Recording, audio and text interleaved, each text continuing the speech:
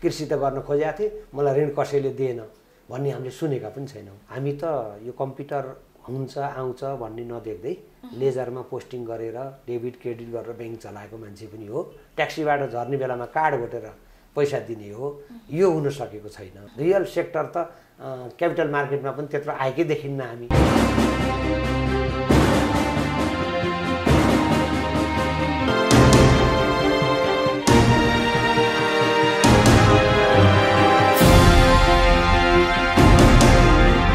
दर्शकवृन्द नमस्कार, खास कुरामा हार्दिक स्वागत छ। म अनिता आचार्य। अहिले पनि दूरदराजका बस्तीहरूको पुँजी ब्याङ्किङ च्यानलमा आउन सकेको छैन। एकातर्फ ब्याङ्क तथा वित्तीय संस्थाहरूले आफूहरूले गाउँघरका पुँजीहरूलाई ब्याङ्किङ च्यानलमा ल्याएको दावी गरिरहेका छन्। अर्कोतर्फ जनताहरूले ब्याङ्क सहर केन्द्रित छन्, नाफामुखी छन् भन्ने एउटा हामीहरूको बुझाइ छ भनेर भनिराखेको अवस्था छ। खास कुरा के हो, अहिले गाउँघरमा विभिन्न वित्तीय संस्थाहरूले विभिन्न सेवाहरू दिइराखेको पनि बताइराखेका छन्। यसै सन्दर्भमा कुरा गर्नको लागि आज हामीले स्टुडियोमा फर्स्ट माइक्रो फाइनान्स लघुवित्त वित्तीय संस्थाका सिइओ बेसराज पन्थीलाई निम्ताएका छौँ। स्वागत छ यहाँलाई। धन्यवाद। आराम हुनुहुन्छ? हजुर। पहिला चाहिँ म लघुवित्त वित्तीय संस्था भनेको के हो बाटै सुरु गर्छु यहाँसँग कुराकानी। लघुवित्त वित्तीय संस्था भन्नाले ब्याङ्किङ क्षेत्रमा वास्तवमा राष्ट्र ब्याङ्कले 4 किसिमको वर्गीकरण गरेको हुन्छ।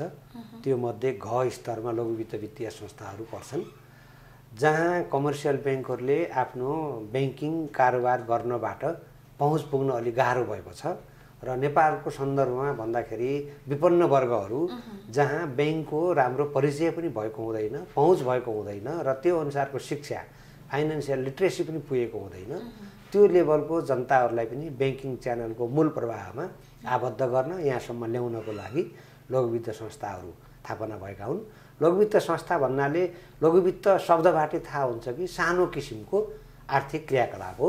लघुवित्त अन्तर्गत सानो किसिमको बचत गर्ने, सानो किसिमको कर्जा लिने र त्यो बाहेक विभिन्न शिक्षा सम्बन्धी कार्यक्रमहरू र बिमा सम्बन्धी कार्यक्रमहरू, रेमिटान्स सम्बन्धी कार्यक्रमहरू जुन वित्तीय क्षेत्रभित्र पर्छन्, यी कार्यक्रमहरू पनि पुर्याउने र समग्रमा भन्नुपर्दा ग्रामीण स्तरमा पिछडिएको वर्ग, पिछडिएको जनजातिहरू र मूल प्रवाहमा अर्थव्यवस्थाको मूल प्रवाहमा नआइसकेको ब्याङ्किङ क्षेत्रसँग परिचय हुन नसकेको व्यक्तिहरू, समूहहरू, समुदायहरूसँग पुगेर उहाँहरूलाई आर्थिक सहयोग गर्ने, वित्तीय सहयोग गर्ने र उहाँहरूको आय आर्जनमा सहयोग गर्ने किसिमले स्थापना भएका ब्याङ्किङ संस्थाहरू नै लघुवित्त संस्थाहरू। हजुर, अब यहाँ फर्स्ट यो माइक्रो फाइनान्स लघुवित्त वित्तीय संस्थाको सिइओ हुनुहुन्छ, यसकै बारेमा बताउनुहोस् न। फर्स्ट माइक्रो फाइनान्स लघुवित्त वित्तीय संस्था अहिले नेपाल राष्ट्र ब्याङ्कले स्वीकृति दिएको पछिल्लो तथ्याङ्क अनुसार 64 प्रकाशित भएको छ सङ्ख्याहरू। 64 संस्थाहरू माइक्रो फाइनान्सहरू मध्ये लघुवित्त वित्तीय संस्थाहरू मध्ये 4वटाले थोक लघु कर्जा प्रदान गर्छन्। उहाँहरूले 4वटाले गर्ने पनि यिनै लघुवित्त बाँकी लघुवित्त वित्तीय संस्थाहरू मार्फत, स्थानीय स्तरमा रहेका विभिन्न सहकारी मार्फत र राष्ट्र ब्याङ्कबाट वित्तीय कारोबार गर्न स्वीकृत इजाजत प्राप्त चाहिँ गैर सरकारी संस्थाहरू मार्फत विपन्न वर्ग समक्ष कर्जा प्रवाह गर्ने यिनीहरूको कर्तव्य हो। यी मध्ये फर्स्ट माइक्रो फाइनान्सले ती खुद्रा रूपमा, रिटेल रूपमा माइक्रो फाइनान्स गरेर गाउँघरमा वित्तीय पहुँच पुर्याउने, ऋण प्रवाह गर्ने अरू लघुवित्तहरूलाई र गैर सरकारी संस्थाहरूलाई र सहकारीहरूलाई ऋण प्रदान गर्छ।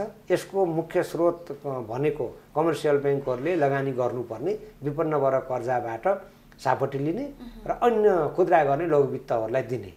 यसले गर्दाखेरि 64-65 लघुवित्त मध्ये फर्स्ट माइक्रो फाइनान्स एउटा होलसेल गर्ने, थोकमा लघुवित्त कारोबार गर्ने संस्था हो। अप्रत्यक्ष हेर्दाखेरि यसले ब्याङ्क र अन्य लघुवित्तको बिचमा मध्यस्थताको काम गरे जस्तो पनि देखिन्छ। त्यो बाहेक लघुवित्तका नर्म्सहरू सम्बन्धी विभिन्न तालिम दिने, सुपरभिजन गर्ने, निरीक्षण गर्ने र यसको सदुपयोगितामा सहयोग गर्ने पनि यसको काम हो। यो ग्लोबल आइएमए ब्याङ्क, प्रभु ब्याङ्क र अन्य ब्याङ्क वित्तीय संस्था र ब्याङ्किङ क्षेत्रका ख्यातिप्राप्त मान्छेहरूबाटै यो प्रमोट भएको संस्था हो। जस्तो यहाँले ब्याङ्कसँग नचिनेका अनि दूरदराजका बस्तीहरूका जनतालाई चाहिँ नि ब्याङ्क चिनाउने भनेर भन्नुभयो। यो लघु वित्त वित्तीय संस्थाका पनि केही कठिनाइहरू त देख्नुभयो होला नि यहाँले, के छन् भनिदिनुहोस् न। कठिनाइ लघु वित्तको छ, ब्याङ्किङ क्षेत्र र यो एउटै समूहमा भए पनि यसको काम गराइ केही फरक छ। ब्याङ्क वित्तीय संस्था भन्नाले क वर्ग ख वर्ग ग वर्गका ब्याङ्कहरू प्राय गरेर बजार सहर केन्द्रित नै हुन्छ उहाँहरू, र त्यहाँनिर काउन्टर स्थापना गर्ने, शाखा स्थापना गर्ने र आफ्नो सेवा दिएका हुन्छन्। त्यसको ठिक विपरीत जस्तो देखिन्छ लघु वित्तहरूले बिहानैदेखि प्रत्येक लक्षित वर्ग लक्षित घरहरूमा आफूहरू पुग्ने।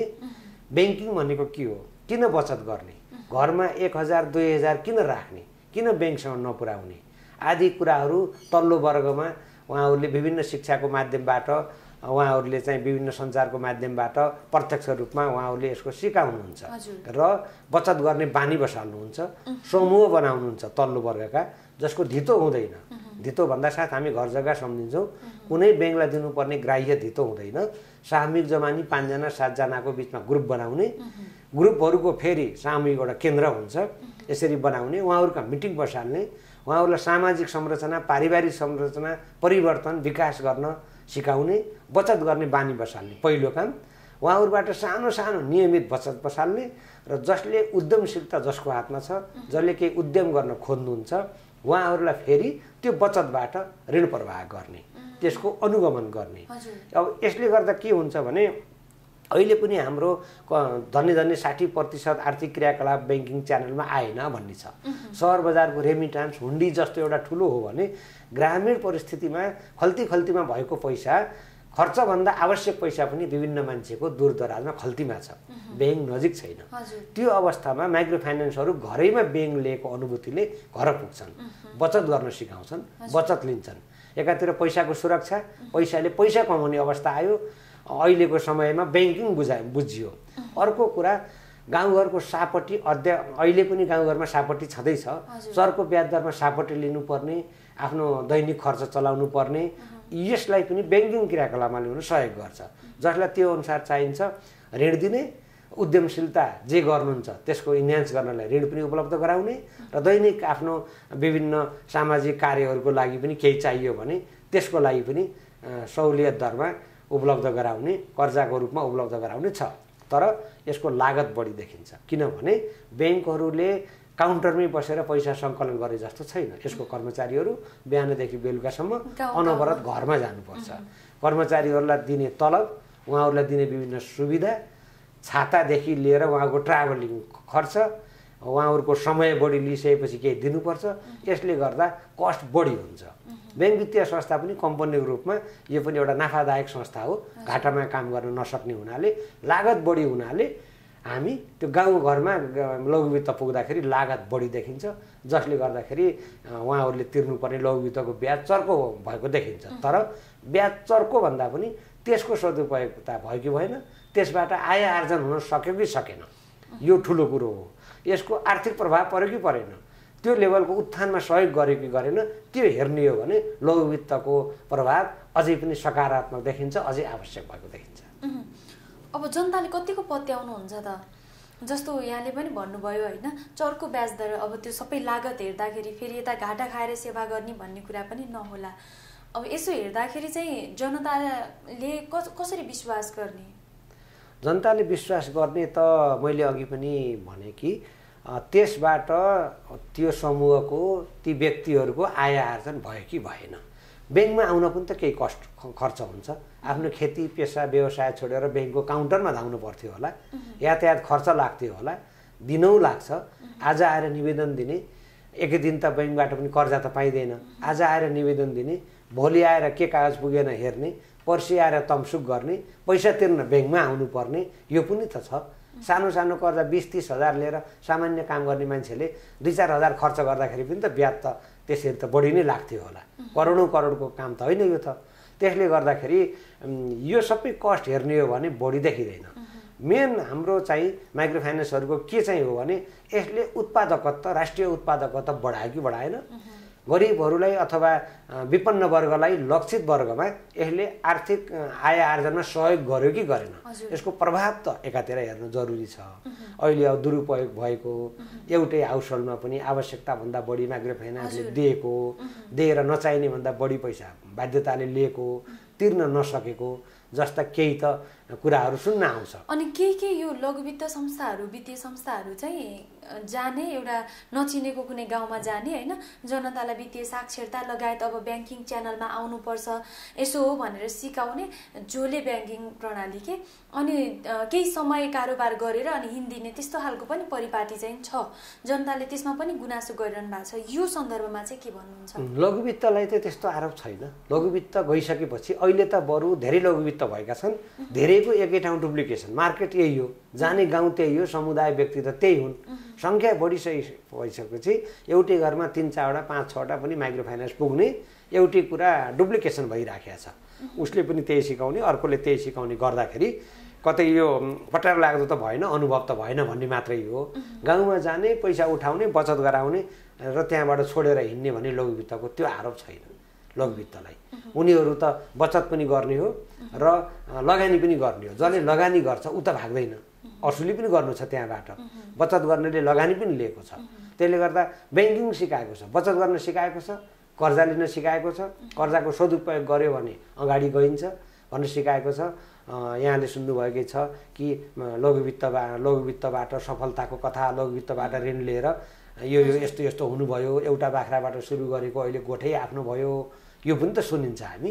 लघुवित्तको राम्रा सुन्दर कथा छन्, तर दुरुपयोग भइहाल्छ। अब लाखौँ सदस्य सङ्ख्यामा सबैको नियत राम्रो हुँदैन। सामाजिक बनोट हाम्रो यही हो, दुरुपयोग गर्ने घटनाहरू त यदाकदा पाइहाल्छ। जस्तो यहाँले राष्ट्रिय वाणिज्य ब्याङ्कमा 30 वर्ष लामो सेवा गर्नुभयो, 2 वर्ष अगाडि मात्रै रिटायर्ड हुनुभयो होइन।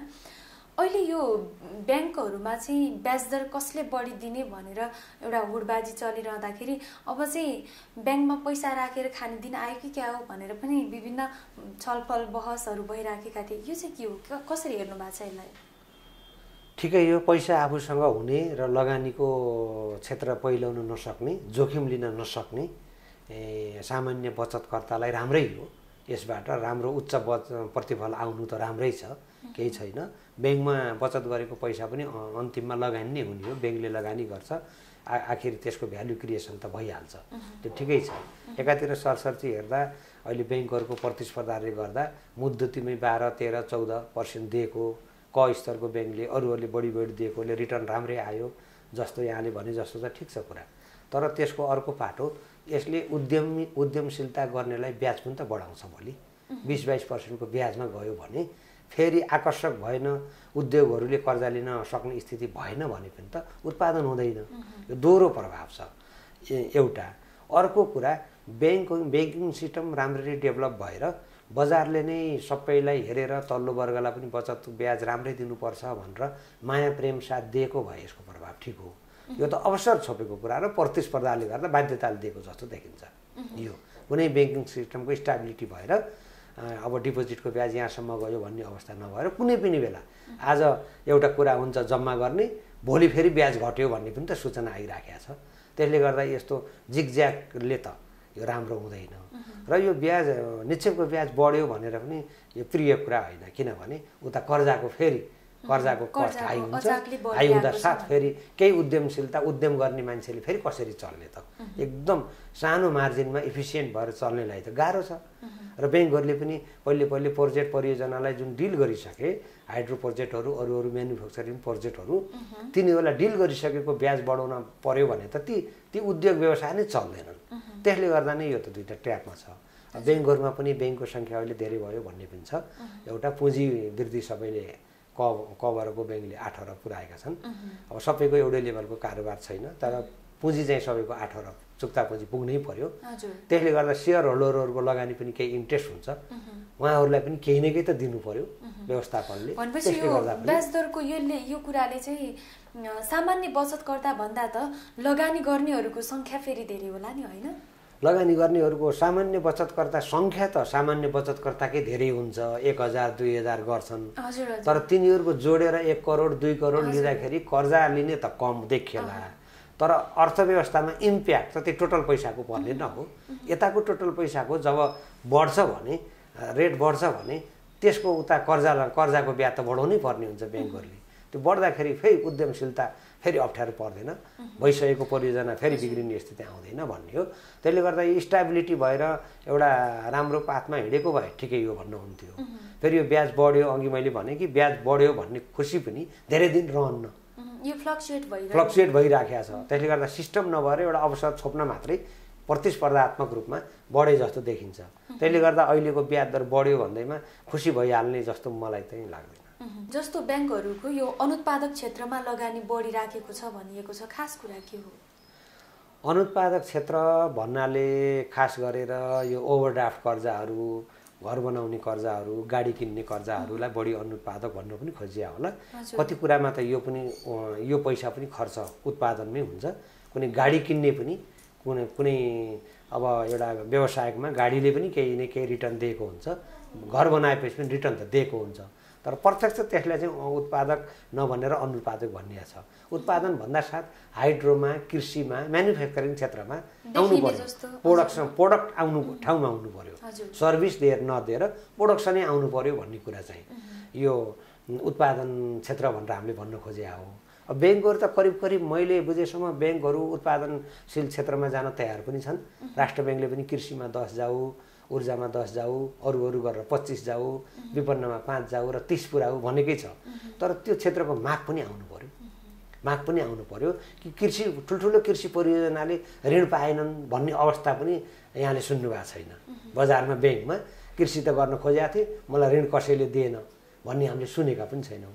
त्यसकारण यताबाट उत्पादनशील क्षेत्रमा कर्जा लगानी गर्न पाएदेखि, व्यवस्था गर्न पाएदेखि उताबाट माग आउँथ्यो कि भन्ने पनि कुरा हो। सप्लाई र डिमान्ड जुन हामीले भन्छौँ, सप्लाई साइड रेडी भयो भने पनि त डिमान्ड अलिक बढ्ला भन्ने किसिमले नीतिगत व्यवस्था हो। तर ब्याङ्कहरूले त अलिअलि मुनाफा कमाउँछन्। छिटो ब्याङ्कहरूलाई वर्षभरिमै मुनाफा चाहिन्छ। 5-7 महिना 8-10 महिनाको वर्षको परियोजना भन्दा 1 वर्षभरिमै नाफा गर्न पाए राम्रै हो ब्याङ्कहरूको। त्यसले गर्दा यो स्वाभाविकै हो। राज्यले यता उत्पादनशील क्षेत्रतिर लगानी गर्नु भन्नु हो। यसको खास मैले देखेको अझै उत्पादनशील क्षेत्रको माग क्रिएसन भएन। ब्याङ्कसम्म पैसा चाहियो भन्ने उद्यमशीलता आइपुग्नु पर्यो।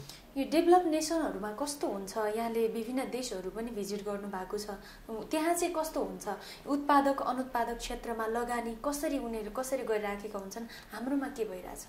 अब त्यस्तो त खासै देखिँदैन। ब्याङ्किङ फाइनेन्सियल क्षेत्रमा अब हामीले पहिल्यै 1990 को बेलामा त साउथ इस्ट एसियामा पनि त ठुल्ठुलो बिल्डिङ बन्यो, कन्स्ट्रक्सनमा भयो, उत्पादनशील क्षेत्रमा गएन, इकोनोमी धराशायी भयो भन्ने सुन्थ्यौँ।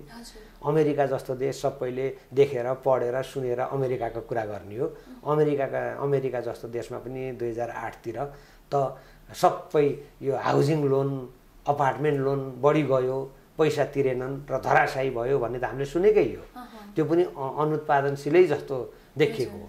तर अब अलि आफ्नो गति लिइसकेपछि, अर्थव्यवस्थाले स्टेबिलिटी लिइसकेपछि, अगाडि गइसकेपछि त सबै कुरा उत्पादनशीलता नै हुन्छ। गाडी किन्नै बन्द गर्ने अवस्थाले पनि हुँदैन, अपार्टमेन्ट बनाउनै नपाएर पनि हुँदैन। मैले अघि भने अपार्टमेन्टले पनि भ्यालु क्रिएसन गर्छ, गाडीले पनि क्रिएसन गर्छ। तर हाम्रो जस्तो कन्टेस्टमा त्यो मात्रै नगरे या त सेवामूलक अब सेयर मार्केट हेऱ्यौँ भने पनि ब्याङ्कको, इन्सुरेन्सको मात्रै छ। म्यानुफ्याक्चरिङ इन्डस्ट्री जुन रियल सेक्टर भन्छ, रियल सेक्टर त क्यापिटल मार्केटमा पनि त्यत्रो आएकै देखिन्न हामी। खोइ सिमेन्ट इन्डस्ट्रीहरू, ठुल्ठुला कृषि परियोजना पब्लिक कम्पनीको रूपमा आएको छैन नि हाम्रोमा। त्यो अवस्थाले पनि हो। त्यसले गर्दाखेरि अरूको सबै साथसाथै आउँछ। सेवाले पनि काम गरेको छ, म्यानुफ्याक्चरिङ इन्डस्ट्री जसले ठुल्ठुलो निर्यात गर्छन् तिनीहरूको त पक्कै पनि त्यहाँ फस्टाएकै छ नि। खास गरी यो भूकम्प पछिको पुनर्निर्माणको सन्दर्भमा चाहिँ यो अनुत्पादक क्षेत्रमा लगानी बढेको, घर बनाउँदा लाग्ने सामान, अब यहाँले भन्नुभएको जस्तो अप्रत्यक्ष रूपमा त विभिन्न ठाउँमा गएर त्यो जोडिन्छ र पनि अहिले पुनर्निर्माणको लागि भनेर जुन खर्च भइराखेको छ त्यसलाई चाहिँ अनुत्पादक भनेर भनिएको। पुनर्निर्माणमा यस्तो छ, मान्छेको बेसिक बस्ने घर त बेसिक निड्स हो नि। यो त यसलाई अनुत्पादक भन्नाले त्यो बेचेर पो कमाउन पाएन भन्ने कुरा हो। घर त 4 तले किन बनाउनु, टिनको सामान्य घर बनाएर बसे पनि त हुन्थ्यो भन्ने किसिमले उत्पादक र अनुत्पादक भनेको हो। तर भूकम्पबाट पीडितहरूको त बेसिक निड्स हो, त्यो एकातिर छँदैछ। अब अर्कोतिर उत्पादनशीलता भन्नाले भूकम्पपछि त्यत्रो अनुत्पादकमा बढी खर्च भएको र यता कम भएको भन्ने छैन। अब अहिले त गाउँघरमा जाँदाखेरि परम्परागत कृषि व्यवसाय छोडेर व्यावसायिक कृषि गरेको, अब बाख्रा पालन गर्ने, तरकारी खेती गर्ने, माछा पालन गर्ने नयाँ नयाँ पढेका शिक्षित युनिभर्सिटी लेभलमा पढेका युवाहरू गएर सुरु गरेको त देखिन्छ। यो क्षेत्र एकैपटक एकै वर्षमा अगाडि आइपुग्दैन।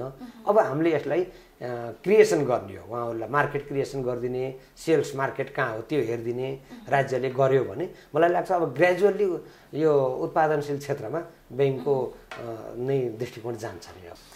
अहिलेको यो मौद्रिक नीतिलाई चाहिँ यहाँले कसरी हेरिरहनु भएको छ? कति अस्पष्टताहरू छ भनेर भनिन्छ, यहाँको बुझाइ चाहिँ के छ? मौद्रिक नीति त मेरो बुझाइमा बृहत स्तरमा केही उद्देश्य लिएको हुन्छ। जस्तै हाम्रो कन्टेक्स्टमा वित्तीय स्थिरता कायम गर्ने अनि मूल्य वृद्धिलाई वाञ्छित सीमामा नियन्त्रण गर्ने र विदेशी विनिमय पनि नियन्त्रण गर्ने जस्ता बृहत म्याक्रो उद्देश्यहरू अब्जेक्टिभ हुन्छन्। अब म माइक्रो फाइनेन्समा मैले काम गरिराखेका हुनाले यता भन्दाखेरि अहिले लघुवित्त वित्तीय संस्थाहरूले अप्ठ्यारोमा भएको छ। एउटा 18% भन्दा ब्याज बढीमा लगानी गर्न पनि पाउँदैनन्, 18% माथि नै हो। अर्को पहिले 3-4% सम्म कमर्सियल ब्याङ्कहरूबाट सापट्टि पाउनेले अहिले 14-15%मा ल्याएका छन् भनेपछि लघुवित्त 4-5% को मार्जिनमा चल्दैन। यसले गर्दा लघुवित्त वित्तीय संस्थाहरूले राष्ट्र ब्याङ्कसँग के अनुरोध गरेका छन् भने अब यो मौद्रिक नीतिमा हाम्रो लघुवित्तलाई सम्बोधन गरिदिनु होला, ब्याङ्कबाट हामीले सापट्टि लिने पैसाको लागत तल झारिदिनुहोस्, किनभने यो पैसा गरिबमा जाने हो, कुनै व्यापार व्यवसायको लागि होइन, गरिबको आय आर्जन गर्ने र जीवन स्तरबाट माथि उठाउने हो। त्यो उद्देश्य भनेको राष्ट्रको बृहत उद्देश्य हो। अन्तिममा हामीले जति जे आर्थिक गफगाफ गरे पनि जीवन स्तर माथि उकास्ने हो राष्ट्रको उद्देश्य, त त्यही नै हो। 2-4 जना धनी भएर एभरेजमा धनी भइदैन, सबैको स्ट्यान्डर्ड बढ्नुपर्छ। त्यहाँ विकासको मूल प्रवाहमा छुटेर गाउँमा बसेका मान्छेलाई लघुवित्तले माथि ल्याउँछौँ, हामीलाई सस्तोमा पैसा उपलब्ध गराइदिनु पर्यो र यो मोनिटरी पोलिसीमा हुनु पर्यो भनेका छौँ हामी राष्ट्र ब्याङ्कमा। यसको गभर्नर साहबले सबैले सुन्नुभएको पनि छ, सायद हुन्छ भन्ने अपेक्षा छ। टोटल ब्याङ्किङ सेक्टरले पनि केही अपेक्षा गरेका छ, यो ब्याज नियन्त्रण कसरी गर्ने अनि अनप्रोडक्टिभमा रहेको पैसाहरू कसरी प्रोडक्टिभतिर ल्याउने, यी त समग्र ब्याङ्किङ सेक्टरको छँदैछ। अब यो प्रविधिमा चाहिँ हामी कति अगाडि, यो यहाँको यति लामो अनुभवमा के देखियो, प्रविधिमा हामी कति अगाडि छौँ? अब मैले त 30-32 वर्षको ब्याङ्किङ सेक्टरको अनुभव हो। हामी त यो कम्प्युटर हुन्छ आउँछ भन्ने नदेख्दै लेजरमा पोस्टिङ गरेर डेबिट क्रेडिट गरेर ब्याङ्क चलाएको मान्छे पनि हो। अहिले आउँदा त कहाँ फड्को मार्यो, धेरै कुरा छ। मोबाइल ब्याङ्किङ छ, मोबाइलबाट यहाँले धान चामल किनेको पेमेन्ट गर्न सक्नुहुन्छ, एउटा ब्याङ्कको खाताबाट अर्को ब्याङ्कमा सार्न सक्नुहुन्छ। डेबिट कार्ड क्रेडिट कार्ड अब पुरानो भइसक्यो, सामान्य कुरा भयो। प्रविधिले त धेरै फड्को मारेको छ, तर बाहिरतिरको अरू मुलुकको हेर्दाखेरि हामी छैनौँ। स्मार्ट हुनु पर्यो अझै प्रविधि पनि, यतिले मात्रै पनि भएन, एकदम रिलायबल हुनु पर्यो। अहिले पनि अब कतिपय एटिएमहरूमा काम चल्दैन र यो कार्डले कमसेकम हामीले एटिएम कार्ड जहाँसुकै पनि घोटेर पेमेन्ट गर्न पाउनु त पर्यो। हामी अहिले त हाम्रो बजारमा सबैतिर जान्छौँ, अझै क्यासै बोकेर जाने हो। तपाईँ हामी पनि क्यास बोकेर जानुपर्छ, एटिएम चल्छ कि चल्दैन भन्नुपर्ने हुन्छ। क्रेडिट रेटिङ भनेको क्रेडिट त अझै अरू विकसित देशको जस्तो हाम्रो त्यो त छैन। अब गाडीमा पेमेन्ट ब्याङ्कै एकाउन्टबाट हुने हो, कार्ड घोटेर। इभन कपाल काटेको ठाउँमा पनि कार्ड घोटेर पैसा दिने हो, ट्याक्सीबाट झर्ने बेलामा कार्ड घोटेर पैसा दिने हो। यो हुन सकेको छैन, यहाँसम्म हामी पुगेकै छैनौँ, अलिक परै छ। नत्र अब प्रविधिको कुरा त धेरै अगाडि आएको छ। जब केही घटनाहरू यताउता भयो भनेको मान्छेको मानवीय गल्ती त हुन्छ। हामीले पनि अमेरिकामा सुन्छौँ, भारतमा सुन्छौँ, ठुल्ठुलो काण्ड भयो, ब्याङ्कबाट घोटाला भए भन्ने कुरा त मान्छेको जब इन्ट्रेस्ट नै अब नराम्रो छ, दुराशयपूर्ण क्रियाकलाप गर्न चाहन्छ भने प्रविधि चलाउने पनि मान्छेले नै हो। प्रविधिलाई त जे गर भन्यो त्यही एकुरेट गर्ने हो। त्यसले गर्दा यो त मान्छेकै दोष हो र यी घटनाहरू त जहाँ पनि भइरहन्छ। अब फर्स्ट माइक्रो फाइनान्स लघुवित्त वित्तीय संस्थाको योजनाहरू चाहिँ के छन्, सुनाइदिनुहोस् न। फर्स्ट माइक्रो फाइनान्स लघुवित्त वित्तीय संस्था मैले अघि निवेदन गरेँ कि यो चाहिँ एउटा होलसेल गर्ने लघुवित्त वित्तीय संस्था। त्यसले गर्दाखेरि हाम्रो खास के हो भने अरू रिटेल गर्ने लघुवित्त वित्तीय संस्थाको अझै इफिसियन्सी हामीले विभिन्न तालिम दिन्छौँ, उहाँहरूको सुपरिवेक्षण गर्छौँ र राष्ट्र ब्याङ्कले दिएका गाइडलाइनहरू परिपालना भएको छ कि छैन भनेर हेर्छौँ। त्यो किन हेर्छौँ भने हामीले पनि लगानी गरेका हुन्छौँ ऋणको रूपमा, हाम्रो ऋण पनि सुरक्षित हुनु पर्यो भन्ने किसिमले हाम्रो त्यहाँनिर चाहना हुन्छ। त्यो गरिरहेका छौँ र अहिले चाहिँ हामी करिब 70 करोडको चुक्ता पुँजीमा फर्स्ट माइक्रो फाइनान्स पुगिसकेको छ। सबल पुँजीको हिसाबले राष्ट्र ब्याङ्कको निर्देशन अनुसार सबल बनेको छ। अहिलेसम्म फर्स्ट माइक्रो फाइनान्सले 8-9 वर्ष पार गर्यो। 1% 0.1 पनि यसको भाका नआएको कुनै संस्था कुनै छैन। यसले गर्दा हामी प्रत्येक संस्थाहरूलाई नजिकबाट निगरानी गर्छौँ, अध्ययन गर्छौँ र दिन्छौँ र माइक्रो फाइनान्समा अझै इफिसियन्सी ल्याउने प्रयास सुपरभिजनको माध्यमबाट र क्षमता अभिवृद्धिको माध्यमबाट विभिन्न कुराहरू ब्याङ्किङ कुराहरू सिकाउने र अझै यसलाई पोर्टफोलियो बढाउँदै जाने किसिमको हाम्रो ध्येय छ। अन्तिममा मैले सोध्न छुटाएको यहाँलाई भन्न मन लागेको केही छ? मलाई त्यस्तो लाग्दैन। यहाँले मेन मुख्य गरेर के भने माइक्रो फाइनान्सको महत्त्व अझै छ गरिबी निवारणमा। म कमर्सियल ब्याङ्कमै वाणिज्य ब्याङ्कमै 30 वर्ष पूर्ण सरकारी ब्याङ्क सबभन्दा ठुलो ब्याङ्कको उच्च पदसम्म काम गरेर आएको मान्छे हो।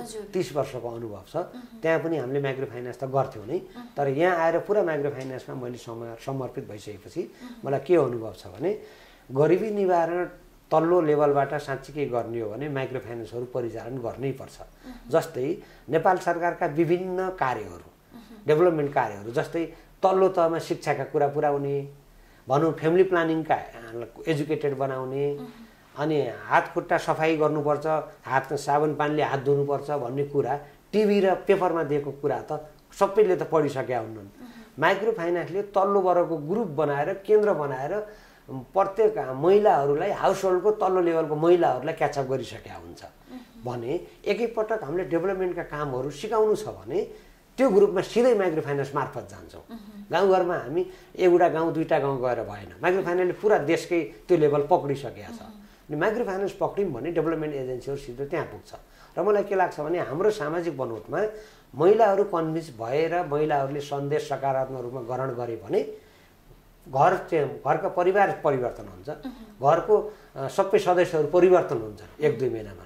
घर परिवार परिवर्तन हुनु, प्रत्येक सदस्य परिवर्तन हुनु भनेको समाज परिवर्तन हो र गाउँ परिवर्तन हो र हुँदाहुँदै देश परिवर्तन हो जस्तो लाग्छ मलाई।